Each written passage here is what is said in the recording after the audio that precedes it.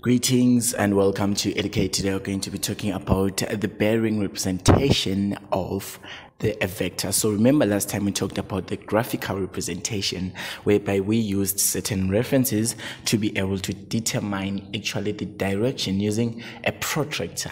So this is a similar case, but then a bearing is strict because you just used north as your reference line.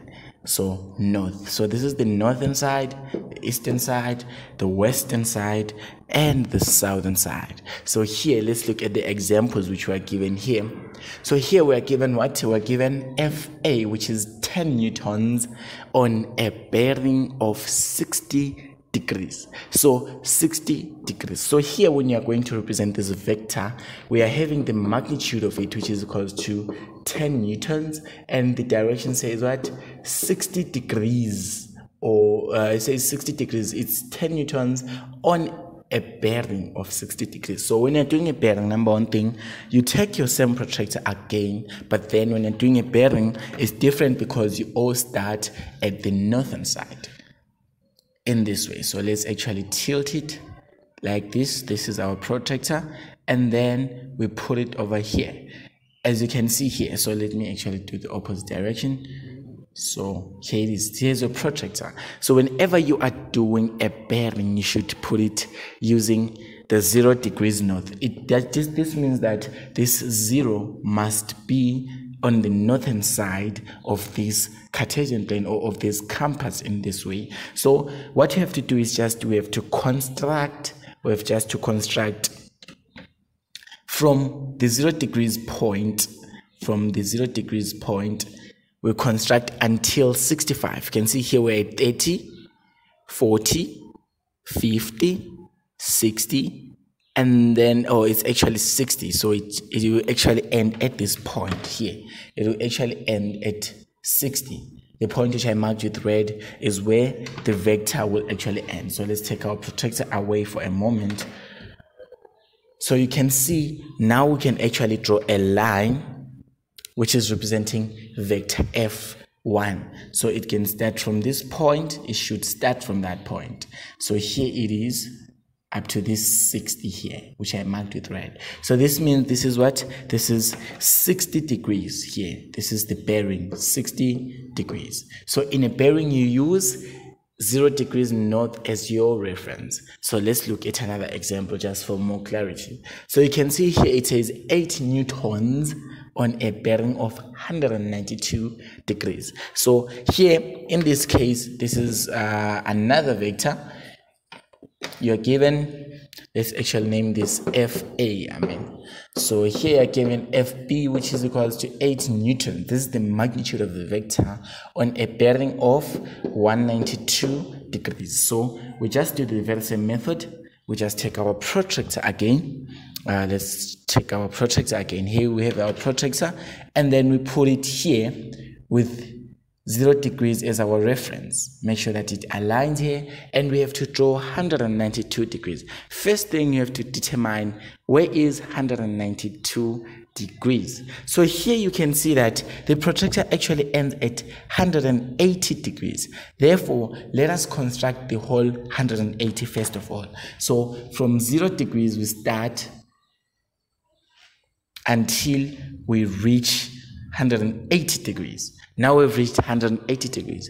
Remember, it's on a bearing of 192. Therefore, we are left with 12 degrees to complete our bearing. So here we're just going to say 180 because we've already covered 180. We're just going to say 192 minus 180 to get 12 degrees remaining. So here we're just going to tilt again. Just make sure that it gives us 12 degrees. So here 12 degrees, this is 180 here, and then this is 10 and then 12.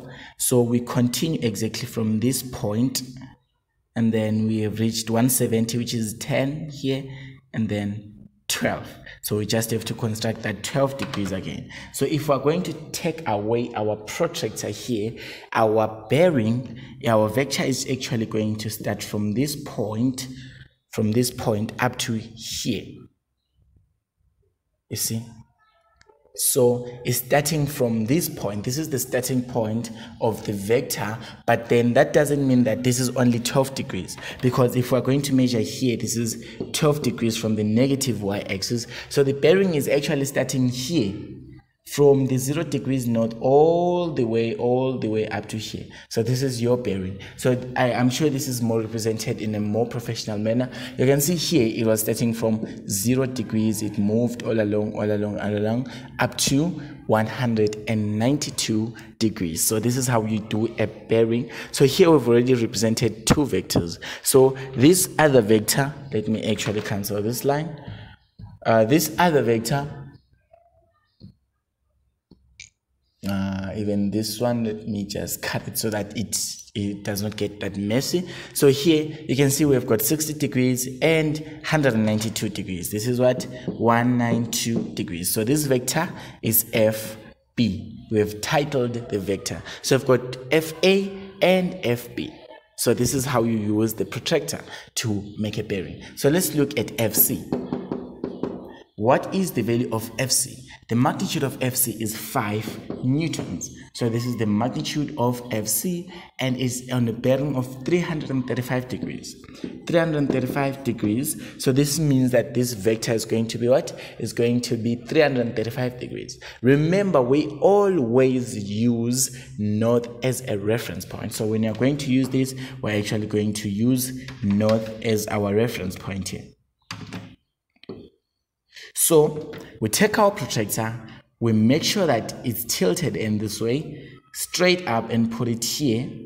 Make sure that it aligns, and now we have to actually draw 335 degrees. Remember, this protractor only ends at 180 degrees. We therefore have to make sure that we draw extra degrees from the 180 degrees. So we're just going to first represent the 180 degrees all the way from the 0 degrees line all the way here, and then becomes 180. Let us look at how much do we have left. So here you have covered 180. So let's see, 5 minus 0 is 5. Here it is 3 minus 2 is 1. 13 minus 8 is going to be 5, I think. Yeah, 5. So we've got 155 degrees remaining. So here we know that we are remaining with what? 155 degrees after we've covered 180 degrees. So let us do another tilt so that we can be able to draw the 155 degrees. So let's actually tilt it, and tilt it. And this way, this is actually 90 degrees. Tilt it until this point. So you can see here, if we're going to put it here, we have to draw 155 degrees. We're just continuing from here. So this is 10, 20, 30, 40, 50, 60, 70, 80, 90 degrees, 100, 110, 120, 130, 140, 150, and then 155 is here. That is your bearing this time. So this is what? 155 degrees, which is left covering over there. So if we are going to draw this, we're going to start at the starting point always. So this is the starting point, and then we draw our bearing. We make sure that it aligns with the angle, first of all. It aligns with the angle. Now we've already represented our another bearing. So this is basically how we do bearing. So this is FC. This is the third vector, which is how many newtons? Which is 5 newtons. So this is 5N. FA was 10 newtons, and then FB is 8 newtons. This is what?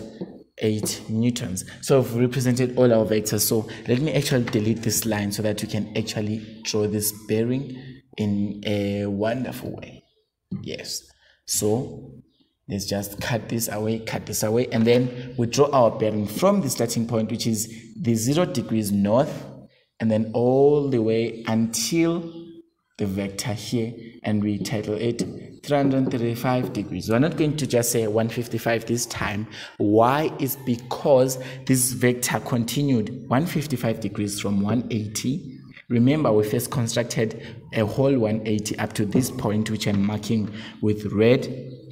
This was 180 degrees, this was another 90, and then this finally was 155. So this is actually 335 degrees. So this is how you represent vectors in a bearing. So as you can see here, that this vector which moved, all the vectors are, or all the degrees are moving from 0 degrees. So this is the difference between the graphical representation of a vector and a bearing. Thank you for watching. Stay tuned for the third method of representing vectors.